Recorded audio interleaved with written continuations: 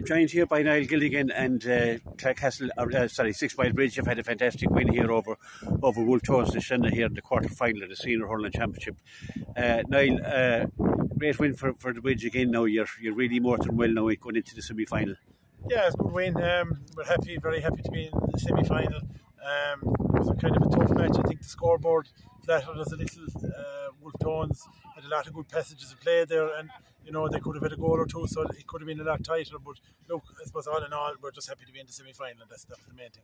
Yeah, and I suppose you look at some of the individual displays. Jamie Shanahan was outstanding there, centre forward, from frees and from play.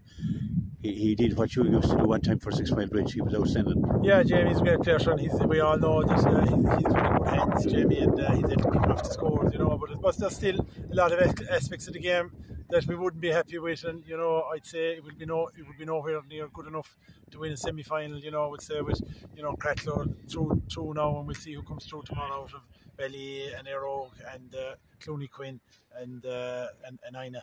Yeah, David Kennedy came on there for Cahill Malone there from the start. He was in at the start, and he didn't let you down. But your confidence in the man. He scored a goal and a point there. Yeah, that's it. He's a good young player. David, he came to light with Artscoil Reach there in the All-Ireland final this year, so he's a very good, lively corner forward, and we're very lucky that he's been coming up through the ranks. And that's important for the Bridge. They have great seasoned players there, but they have the young players coming through as well. Is often important. Often important, I suppose, the same lads can't go on forever, so it's kind of, I suppose, we feel that we haven't really blooded players in Sixmilebridge the last 3 or 4 years, and but we're kind of making a special effort this year to get in a few new lads and to freshen up the team. Yeah.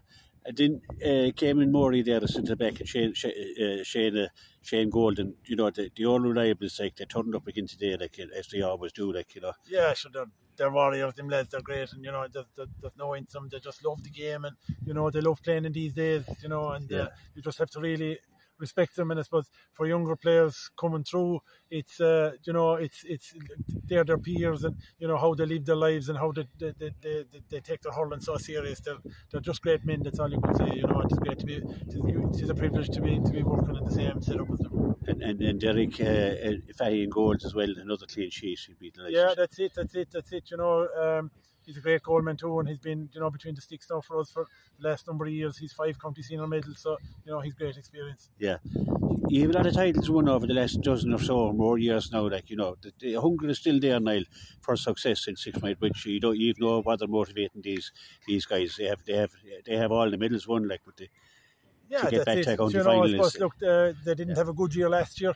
They bowed out at the quarter final stage, and I think there is a good determination there now this year to go one step further. Anyway, we're in the semi final now, and I suppose we'd love to be playing here on county final day, but we know there'll be stiff opposition waiting for us in the semi final.